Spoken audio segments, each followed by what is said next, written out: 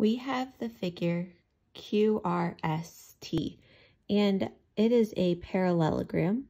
Remember, parallelograms have two sets of parallel lines.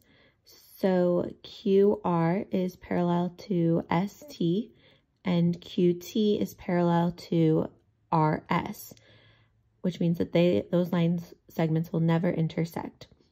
We also have learned throughout our hands-on activities that in a parallelogram, opposite angles are congruent.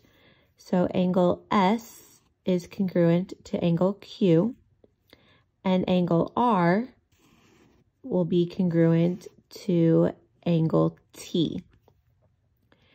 We have also learned that the angles between parallel lines equal 180 degrees.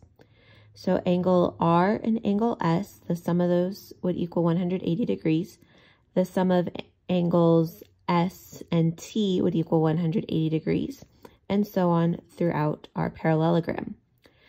For this problem, they're asking us to find the measurement of angle E. In order to do that, we are going to use the properties of parallelograms that helped us figure out that angles between parallel lines equal 180 degrees. So that tells me that the measurement of angle R plus the measurement of angle S are going to equal 180 degrees. They have told me the measurement for angle S, and they have told me part of the measurement for angle R. But I don't know exactly what angle R is altogether quite yet.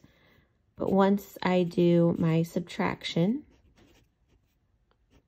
I figure out that angle R equals 125 degrees. So now I can figure out what this missing piece is of angle R.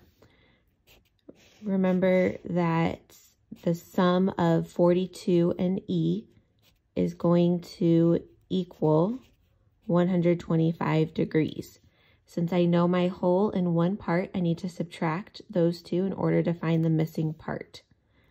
So 125 minus 42, and that equals 83. So the measurement of angle E is 83 degrees.